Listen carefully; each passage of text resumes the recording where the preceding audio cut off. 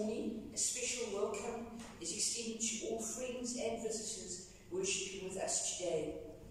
You are invited to Holy Communion. In Holy Communion, we receive the true body and the blood of our Lord Jesus Christ for the forgiveness of our sins. All who are baptized are invited to receive communion. The watchword for the second Sunday after Trinity is taken from Matthew 11, verse 28. Christ says, "Come to me, all you who are weary and burdened, and I will give you rest." There's two announcements. Mushroom curry and rice is for sale on the 25th of June, but please have your order in by this coming Friday at the very latest, please. And then the bazaar envelopes, if you haven't collected your envelope, they are available in the foyer. Thank you.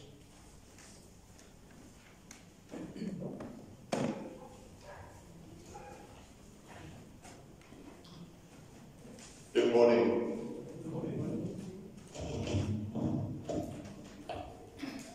We celebrate this morning's service in the name of God the Father, the Son, and the Holy Spirit. Amen.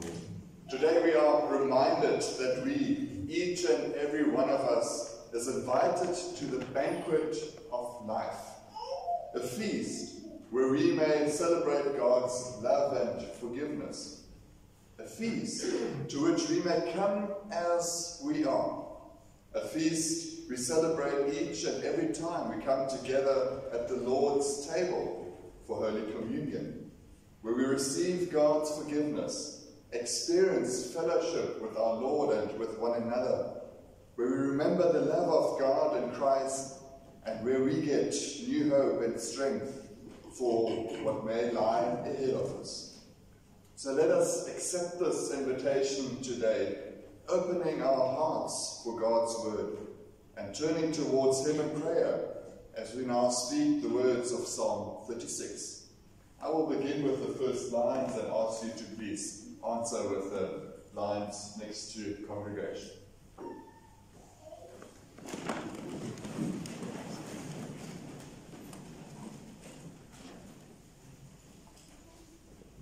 Your righteousness is like the mighty mountains. Your judgments are like the great deep. You save humans and animals alike, O Lord. How precious is your steadfast love, O God. All people may take refuge in the shadow of your wings. They feast on the abundance of your house, and you give them drink from the river of your delights. For with you is the fountain of life. In your light is light.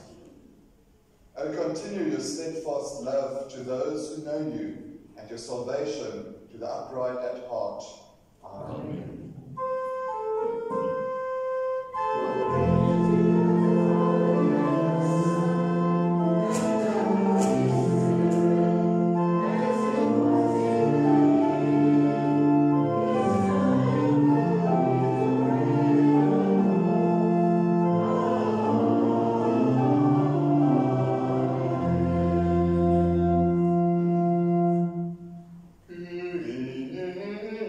Song.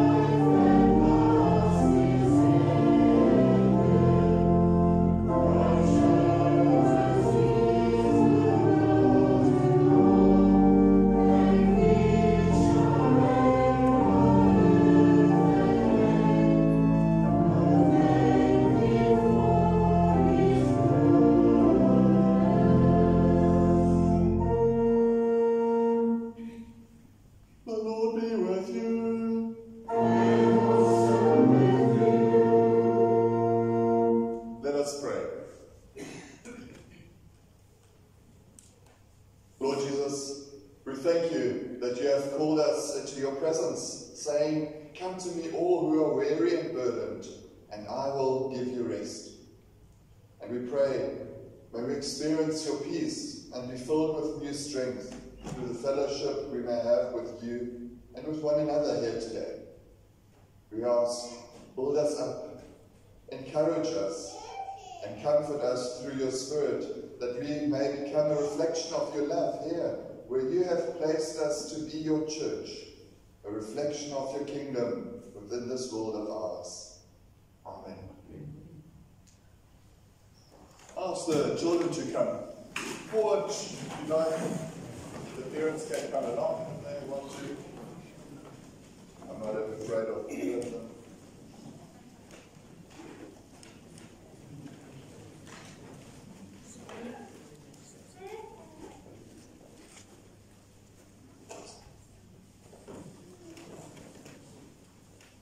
Good morning, everyone. How are you doing this morning? Okay, fine. Good. I wanted to ask you this morning, did any one of you ever had a birthday party? Yes. I did. You did? Of course you did. And did you invite some friends over for the party? Yep. And did they also come to your party? Did they? Just imagine how it must have been if you invited your friends and no one would pitch up. How would you feel then? Sad, disappointed. Huh? Yeah, hurt. And today we're going to hear a story about that story that Jesus tells, that there was a king who invited lots of people for a big party, and they all had excuses. They said, "No, I'm too busy, I still have to do that, I have to do sports, I have to buy something," all those things, and they ended up not coming. And then the person said, "Oh, that's a pity," so I go out onto the streets and invite everyone who wants to come. And so the people come. And it's a story about God inviting us to his birthday party kind of thing. And he wants us to join in. He wants us to have a wonderful time together with him. Celebrate with him. So God is not a party pooper, as you might say. No, God is actually someone who wants to celebrate with us. He wants us to have a great time with us. And so, I hope, you got it. And so I hope that you are also going to have a wonderful time today at Sunday school. We are invited to go today to learn something new about God and God's love towards us. May God bless you and be with you throughout Sunday school and also during this day and the coming week. And before you leave, I always forget that candle that stands there. Today I haven't.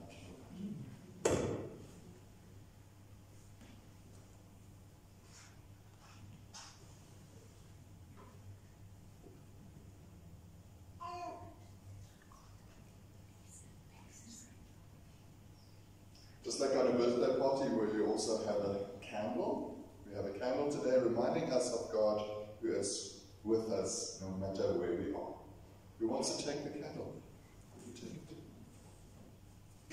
Thank you very much. Have a blessed Sunday school. You can follow Marika. Just go out and have a wonderful time together.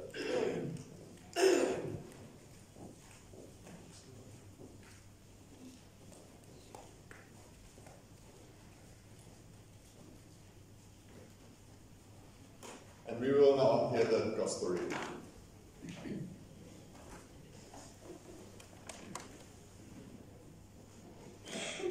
The gospel is written in chapter 14 of the gospel according to St. Luke.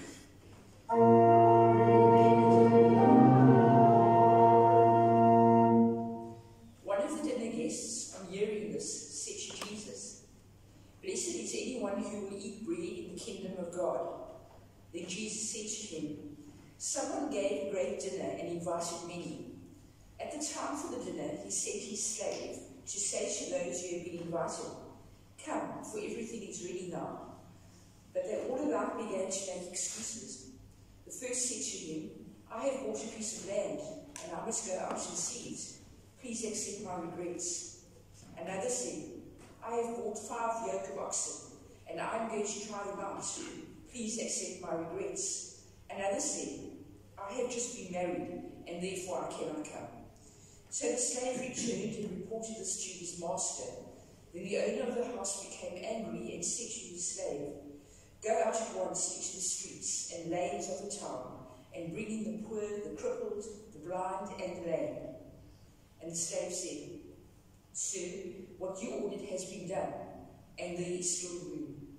Then the master said to the slave, "Go out into the roads and the lanes, and compel people to come in, so that my house may be filled. For I tell you, none of those who were invited will taste my dinner." This is the gospel of the Lord.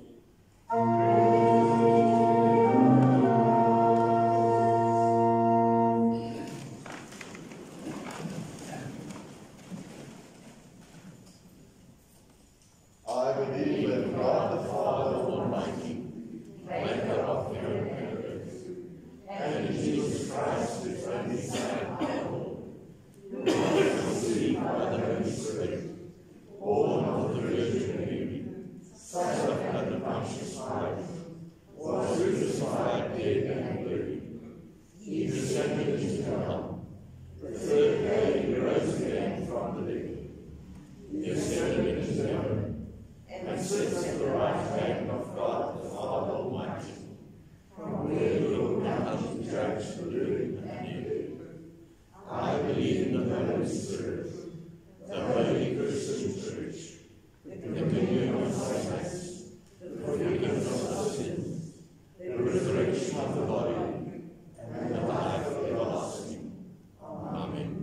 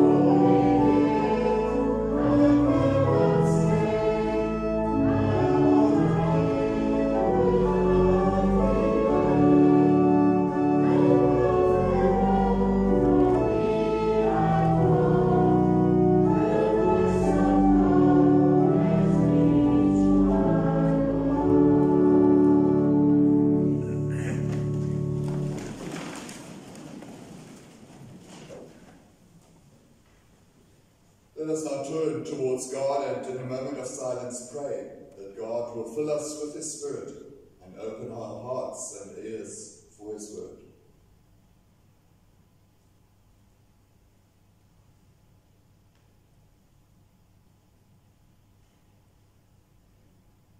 grace of our Lord Jesus Christ, and the love of God and the fellowship of the Holy Spirit be with us all. Amen. Amen.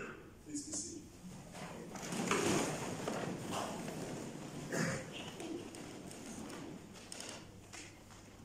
Dear congregation, today we just heard the invitation of God that people sometimes tend to ignore because they are just too busy with more important stuff in life than going to some feast, some celebration.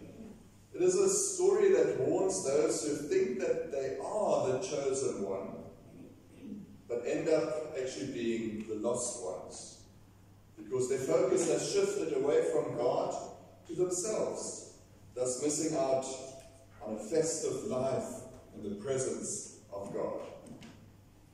However, that is not the focus of our sermon text for today. No, because this text doesn't actually address those who have missed out on the invitation, but rather it addresses those who have accepted the invitation. Those who have come to the feast and who now celebrate their newfound life in Christ. Like, for example, the Corinthians back in those days, who were a great example of God's transforming power within the Hellenistic world, in which many gods were worshipped and many different pagan rituals were followed. Amongst this, the Corinthian congregation stood up for their faith in Christ. However, soon the Corinthians started to become somewhat arrogant within their newfound faith. They boasted about all the spiritual gifts that they had amongst them, especially the speaking in tongues, that is, speaking in a language that no human can understand.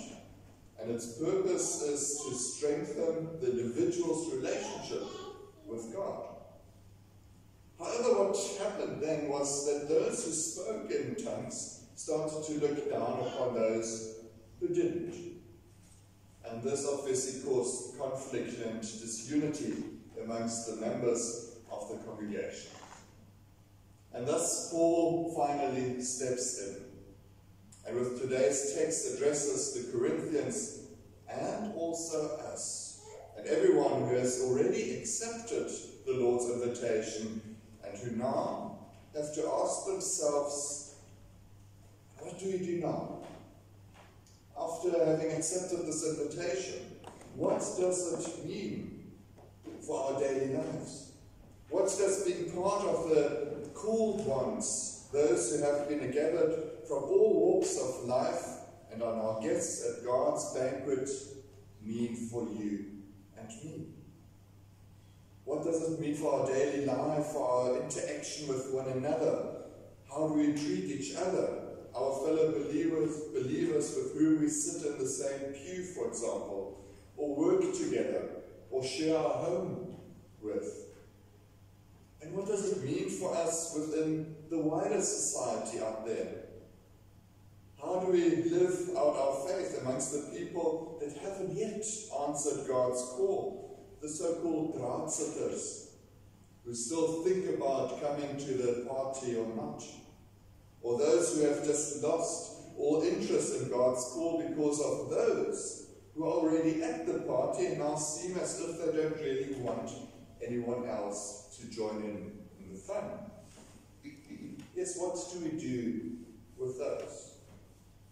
Those are the kind of questions Paul addresses in his first letter to the Corinthians, where he writes them in chapter 14 as follows. Pursue love and strive for the spiritual gifts, and especially that you may prophesy. For those who speak in a tongue do not speak to other people but to God, for nobody understands them, since they are speaking mysteriously in the Spirit. On the other hand, those who prophesy speak to other people for their upbuilding and encouragement and consolation. Those who speak in a tongue build up themselves, but those who prophesy build up the church. Now I would like all of you to speak in tongues, but even more to prophesy. So it is with yourselves. Since you are eager for spiritual gifts, strive to excel in them for building up the church. If, therefore, the whole church comes together and all speak in tongues, and outsiders, unbelievers, enter, will they not say that you are all out of your mind? But if all prophesy, an unbeliever or outsider who enters is reproved by all and called to account by all. After the secrets of the unbeliever's heart are disclosed, that person will bow down before God and worship him, declaring, God is really among you. Slightly complicated text. But basically what Paul does here, he lays down in this text two simple yet foundational principles by which Christians should live by. Firstly, he says, pursue love as if your life depends on it. In other words, Paul says, whatever you do, just as God has met you with his unconditional love, in the same way you should also love one another. And secondly, he says, strive for the spiritual gifts. With this, Paul ultimately says, don't try to do anything on your own and out of your own strength, but instead let God work in and through you. Everyone has been given spiritual gifts that should be used for nothing else than for the furtherance of the Church of Christ here on earth. And Paul obviously firmly believes that it is God's Spirit works in us in many different ways. For example, as mentioned in his text, also through speaking of tongues. But here in our text, he says that the most important gift that should be pursued and practiced by believers is the gift of prophecy. Because, as he writes, prophecy builds up the church as a whole, and not only the individual. Because he writes, those who prophesy speak to other people for the upbuilding and encouragement and consolation. Please note, prophecy in this context has thus little to do with a supernatural vision of the future, but rather it is God's way of speaking the truth through us, through you and me, into our present day reality. Telling the truth about Christ and the good news about his love and his forgiveness. The gift of prophecy does, instead of inciting fear in us, wants to build up people by inviting them into God's kingdom of love and acceptance, where you can be yourself, where you don't have to keep any secrets, where you can let go of your guilt and your sin, where your tears will be wiped away as God himself comforts you with understanding, love, and compassion. That is the kind of prophecy Paul is talking about. A spiritual gift that is there to build up, encourage, and comfort all who hear the truth about God. The God who so loved the world that he gave his only Son so that everyone who believes in him may live and have life eternal. That means whatever we do as a church and as St. Crucis congregation, we are encouraged to let the Spirit of God move us and touch us so that we may find ways and means to build up each other instead of ever looking down on others just because maybe they didn't tick all the right boxes in our acceptance form. And instead, we are encouraged each and every day, wherever we may be, to ask ourselves, how can I today build up those around me? How can I show them the way, the truth, and the life that is freely on offer through faith in Christ? How can I comfort those of whom I know are in need of consolation and support? How can I speak the truth about God and bring love and forgiveness and hope to the unloved, the unforgiven, and the hopeless? Yes, how can I pursue the spiritual gift of prophecy? Because that is what we, all of us who have already accepted God's invitation, are encouraged and actually urged to do, to always bring God back into the mix of things. To always pursue love and strive for the spiritual gifts, and especially that we may prophesy. Then, as Paul writes, even the unbeliever will bow down before God and worship Him, declaring God is really among you. Yes, because God wants the church of Christ and every congregation, no matter how big or small, to be a living reflection of His glorious kingdom of love here on earth. God wants the church to be the place where life is celebrated in the presence of our Heavenly Father, where acceptance is celebrated, where love is celebrated, where forgiveness is celebrated, where peace is celebrated, where hope is celebrated at the banquet of life. Life here and now amidst our often harsh realities.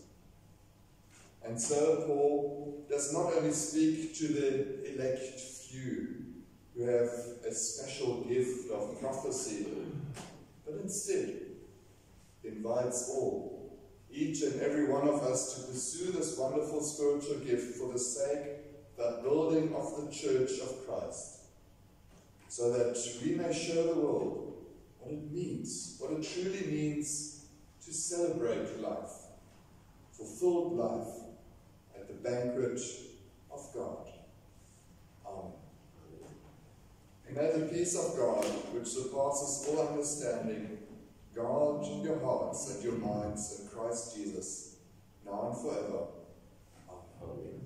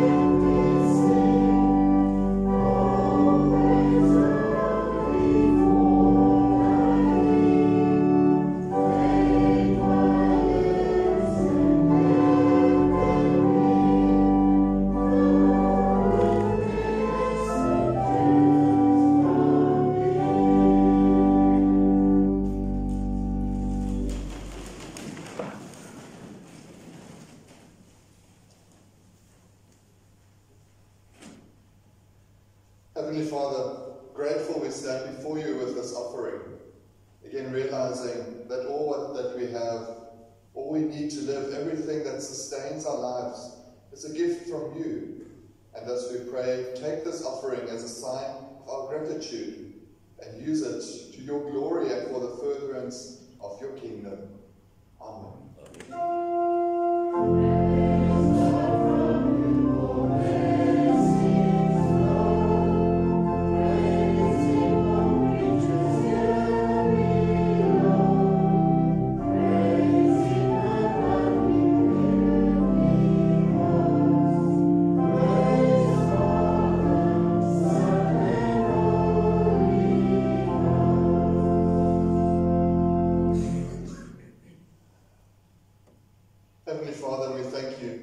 you have invited us into your presence, so that we may have fellowship with you and with fellow believers. We pray, help us that we may also continue to extend your invitation to others by sharing your love with them. Lord, we thank you for your faithfulness, and we pray, stay with us even when we leave the path on which you want us to walk on. God, we thank you for your love and pray, fill us with hope when we feel hopeless, and give us the courage to reach out to the people who feel unloved and excluded from society. Almighty God, thank you for our daily bread and everything you have created by which you sustain our lives, and we pray, hear the pleas of the hungry and neglected, and show us ways and means how we can help them.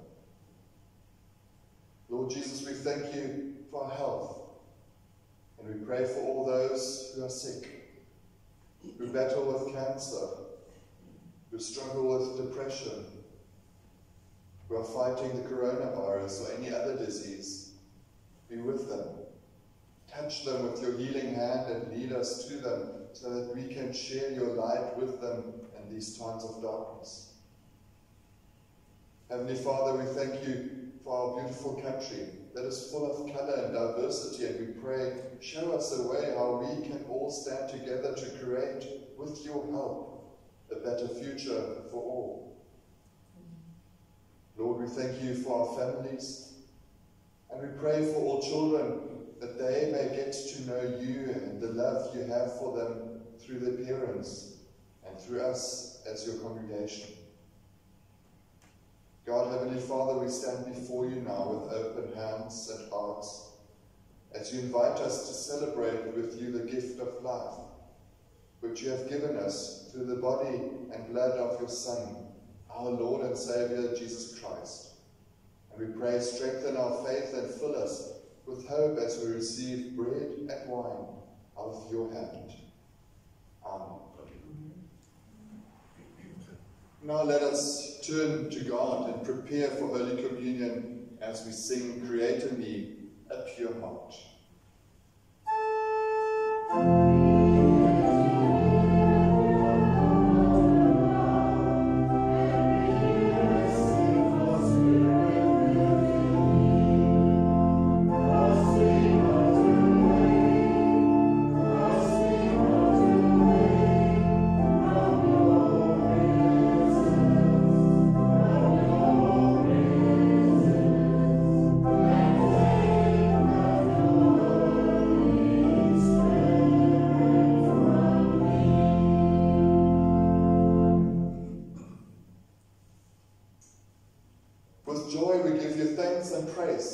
Almighty God, source of all life and love, that we live in your world, that you are always creating and sustaining it by your power, and that you have so made us that we can know you and love you, trust and serve you. We give you thanks that you loved the world so much that you gave your only Son, so that everyone who has faith in him may not die but have life eternal. Therefore, with all the company of heaven and with all your people of all places and times, we proclaim your greatness and sing your praise.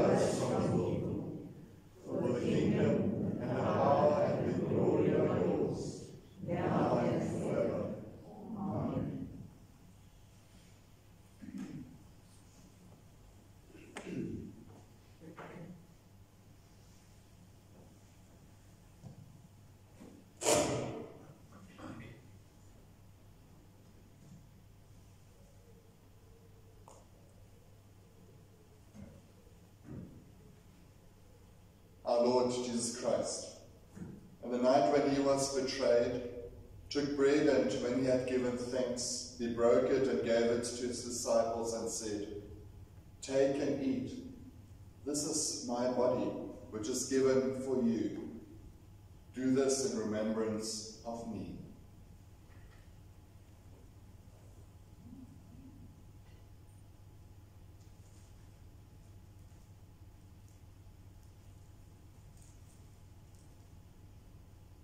And in the same way, he took the cup after the supper, and when he had given thanks, he gave it to them and said, "Drink of it, all of you.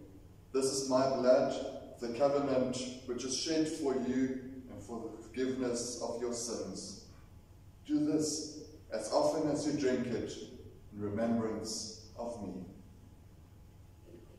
Jesus says, "Come to me, all who are weary and burdened, and I will give you rest. Come now, for everything is ready. See and taste how good the Lord is. And may the peace of the Lord be with you all. Amen."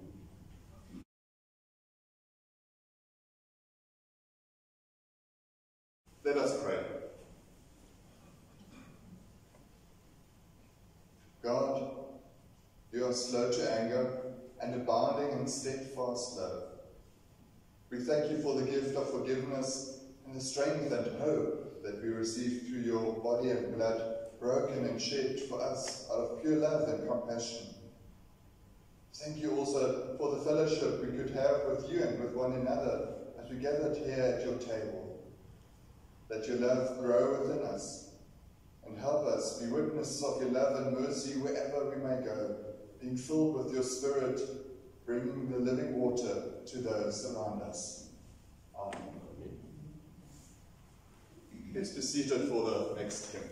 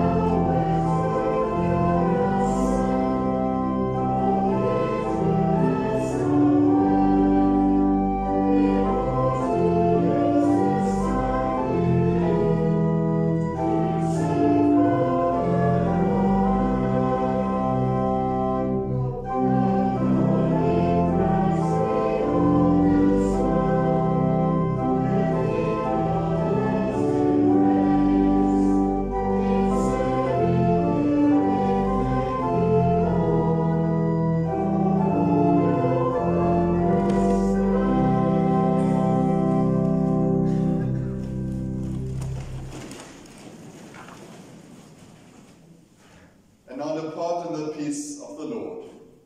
The Lord bless you and keep you. The Lord make his face shine on you and be gracious to you. The Lord look upon you with favor and give you peace.